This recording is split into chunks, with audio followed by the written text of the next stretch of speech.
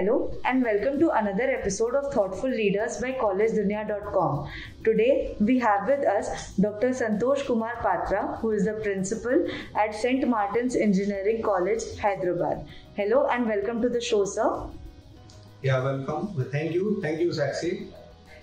Sure, sir. So, sir, I would want you to introduce yourself to our audience first. Yeah.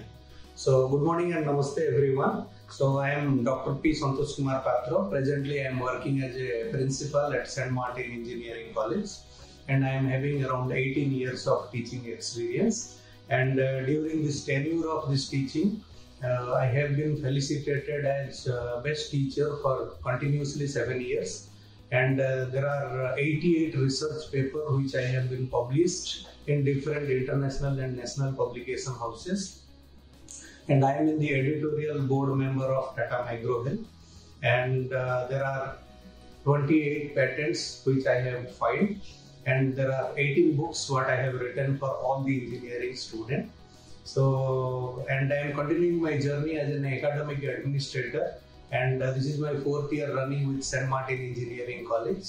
And we are trying and striving for the excellence all the time with a motto of excellence education for everyone. Thank you very much, Saxi, for taking my introduction and introducing to all the audience.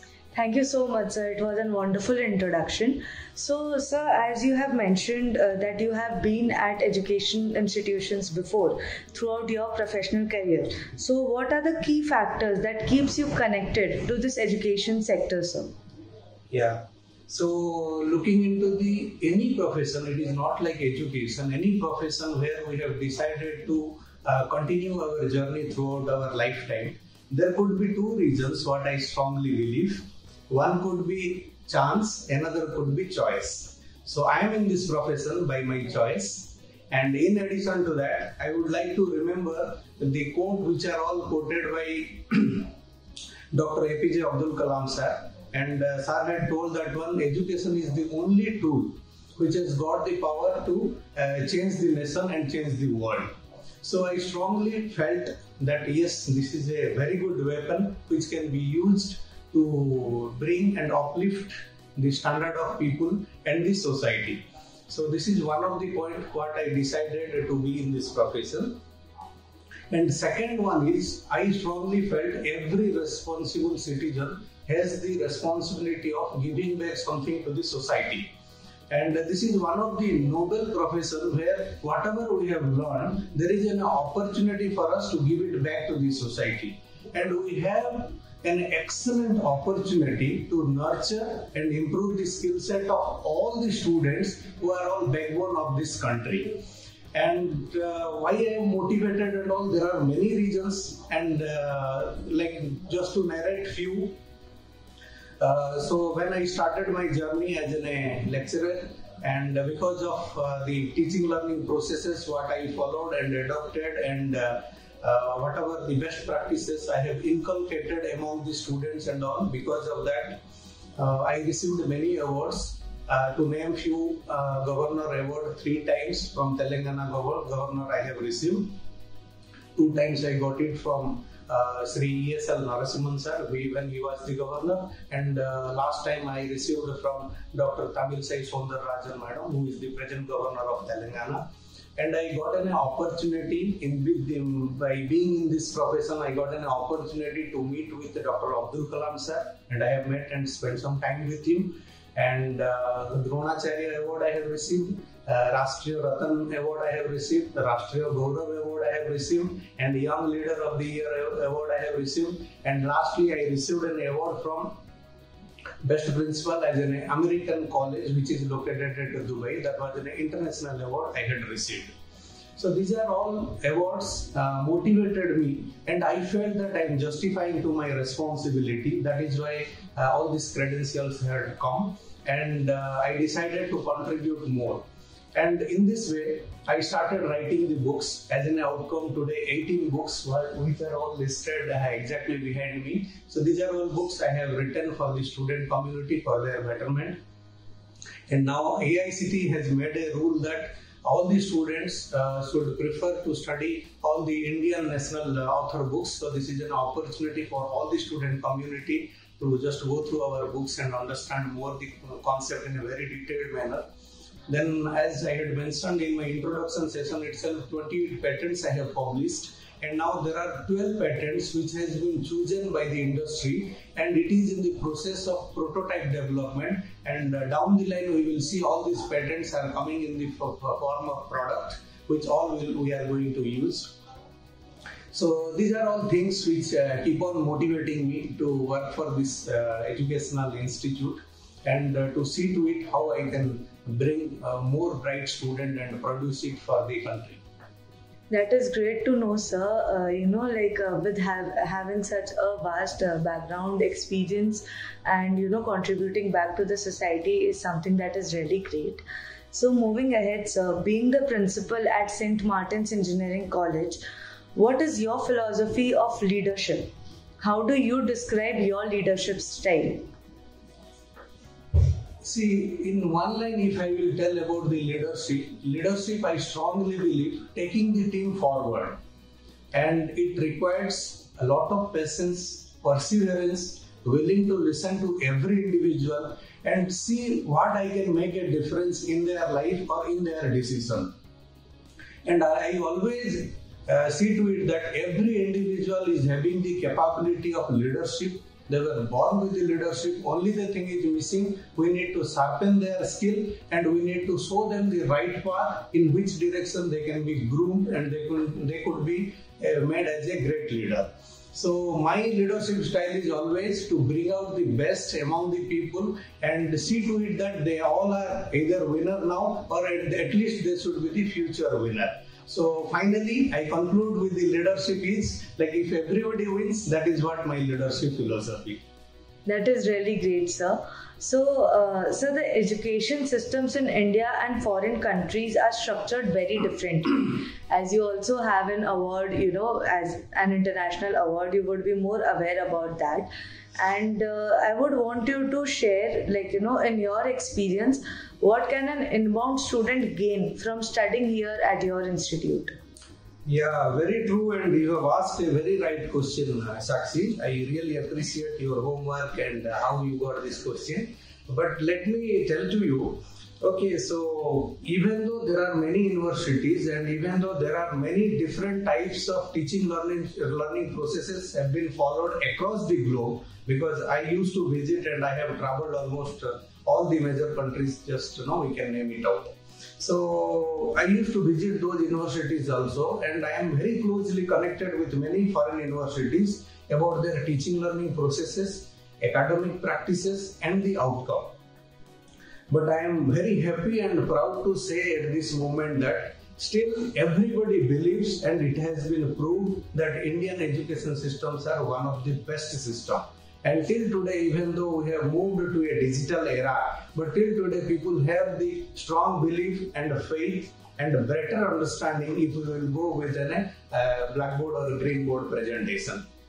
So that is what it is. But in addition to that, whatever the international requirement is there in the perspective of higher education, in the perspective of employment, or in the perspective of any starting of any company in those countries and all, we have analyzed, because St. Martin Engineering College has signed an MOU with 17 different foreign universities. To name few, we have signed an MOU with University of East London, Aston University and University of Debris, like that the list continues. And we closely work with them and we try to understand what are all best practices are followed at international level. And as St. Martin Engineering College is an autonomous institute, I have got the liberty of design my own regulation and design my own curriculum and syllabus. So when I start sitting on those meetings and all, I see to it whatever the points I have noted and I have identified as a gap which is not available in our curriculum. I try to inculcate all these changes and try to see that all this international standard of good practices have been provided to my student in the form of international guest speaker, in the form of value addition courses, in the form of internship, and presently we are working out with a concept of certification program for each and every student. And in this junction, I would like to mention to you, during the lockdown period, we have signed an MOU with the Coursera, and in the Coursera, there are many foreign universities are part of it, and I insisted each and every student should enroll and go for an international certification. So we are very happy that more than 16,000 students have taken those certification courses, and all have been qualified, and now they all are possessing the international certificate. So that is why we try our level best to get a best international exposure to each and every student. And recently we have a great achievement on international collaboration too. There is an university which is located at USA named as George Mason University. We have a MOU with that too. And one of our startup projects which we had presented to them, they were very much impressed, and they were agreed and joined hands with us to bring it in the form of a product. And they have initially, just few months before, they have initially funded us around 4,000 US dollar to start this prototype model. Now in my R&D lab, that product is in practice and it was put forth for their further developments and all. So this is what I try my level best to bring all the international best practices and bridge the gap and provide to the student the excellent education which will make them globally ready and to face any kind of challenges in any domain. That is really great to know, sir. Getting such an international experience and exposure for the students itself is, a great boost in their morale and confidence as well. So, moving ahead, sir, how does the curriculum of St. Martin's Engineering College ensure that it is the best practice of industry? Yeah. So this is also the question which is in line with the previous question, I will say. As I mentioned in my previous point also, St. Martin Engineering College was given autonomous for 10 years by UGC. And in this period, we have the flexibility of designing our own curriculum. So let's say whatever the engineering courses I am offering, I have the freedom of designing my own curriculum. And for each program, I have a BOS committee, Board of Study Committees, and the Board of Study Committees, they identify whatever all requirements are, whatever all requirements need to be provided to the student to bridge the curriculum, and we should make them industry ready so that whenever they complete their education system, they did not have to undergo for any kind of skill development or any value-added certification courses by paying huge money and also wasting their 6 months or 1 year of time. So that we keep it into mind and we inculcate all these requirements into their curriculum in the form of value-added courses, in the form of certification courses, in the form of internship, in the form of industrial visit, in the form of guest lectures. All this we inculcate and we see to it that all these gaps have been bridged properly to provide them the 360 degree of education system. That is really great, sir, providing a 360 degree overview about the entire education system.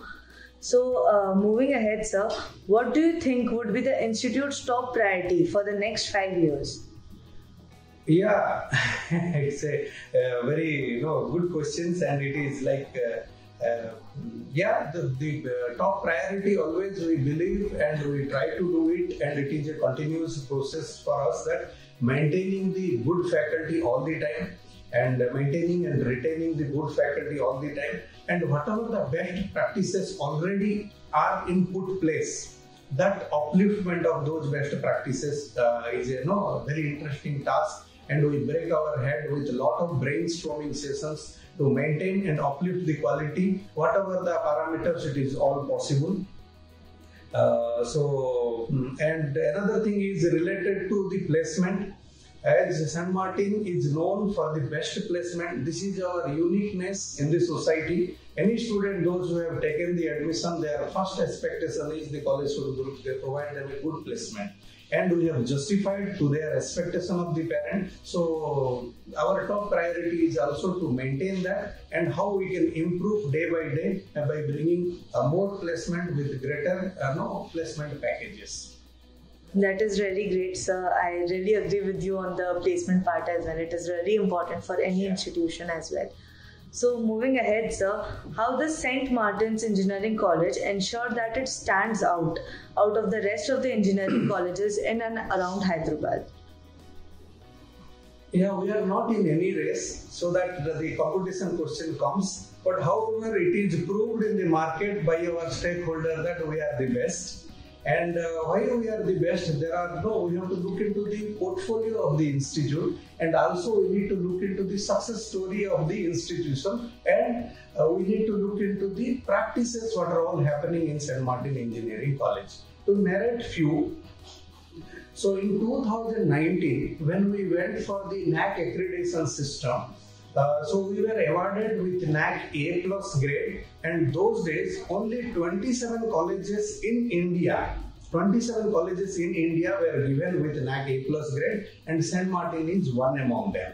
So that is one. All of my engineering programs are NBA accredited with a very good mark. And in addition to that, I will say that St. Martin Engineering College is the only college who is presently, today, we are holding 444 crores of consultancy project from Greater Hyderabad Municipality Corporation, which is a Government of India initiative. And also we are holding a consultancy project which is none other colleges are holding, only it is available with St. Martin Engineering College, of amount worth of 150 crore, that is Hyderabad Metropolitan Water Supply and Sewage Board. That is also a Government of Telangana initiative that we are holding the third party quality control team. And in addition to that, we are DSIR certified organization, NIRF ranked, ATAL ranked, and ISO certified, 100% placement. And looking ahead, every year our track record is more than 60 to 70 patents we are filing, and 70 books we have been published, and more than 7,500 research papers have been published by the faculty member, and a lot of revenues have been generated in the form of developing the products and in the form of consultancy services and all. And in addition to that, 138 products have been developed and which was put in practice. And there are always, I believe, it is not like we have to do excel in only teaching, learning and only in academics and only in research. I wanted to inculcate a practice to inform to all of my students. They need to be inclined towards the society and to understand the value of human beings. So nearby one village is there. I had gone to that village and I have spoken to the Sarpanch of the village, and officially we have adopted that village. So whatever the charitable work it is possible by me within this permissible limit, regularly I send my student, faculty and I personally visit also, and we do it like drop campaigns, free drop campaigns, then cleaning their villages, then giving free education to the schools, providing free computers and free computer literacy program to the villagers, then educating them the modern agriculture system and giving them the medicines, clothes, food items, whatever critical requirements will be there. So what is the outcome of this exercise means there is a human touch nowadays. It is all missing in this digital world.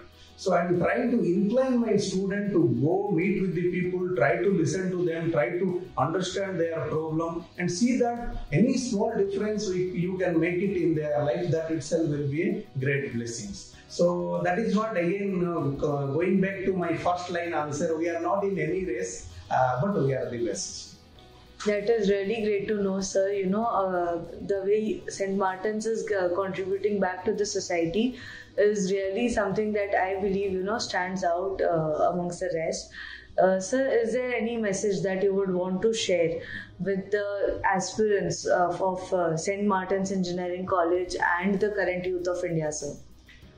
Yeah, definitely, because I am closely connected and most of my time goes along with the youth and the students.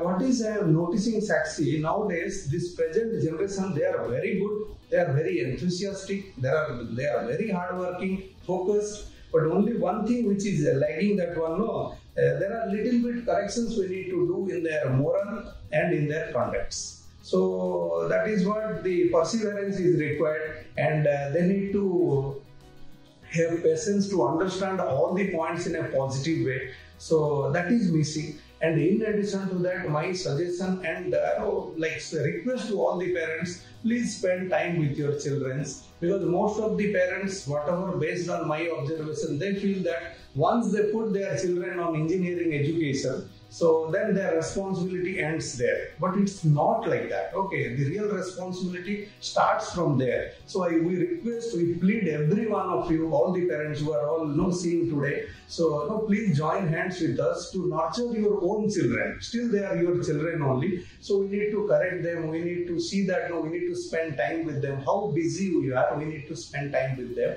And also I request all the students, don't be fascinated by seeing the movies and cinemas and all. So let us come to the real world and let us learn our Indian culture. Let us learn our philosophy. Let us understand the value of our parents, relatives, elders, and let us give respect to all the human beings. That is the message I would like to pass to all the youths.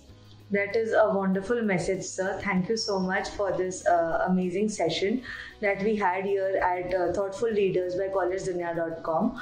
I rest my questions here, and I would really thank you from the whole team of collegedunya.com to take out your time today and bless us with your presence today here, sir. And I'm really sure that our audience has got a lot of insights about St. Martin's Engineering College, and this whole interview has been really fruitful and beneficial for them as well. So thank you so much for your presence, sir, today. Thank you, Sakshi, and I would like to take this opportunity to thanking the entire College Dunya team people, because it was not easy for you also to come all the way and spend time with us and showing a keen interest on me as well as on St. Martin Engineering College.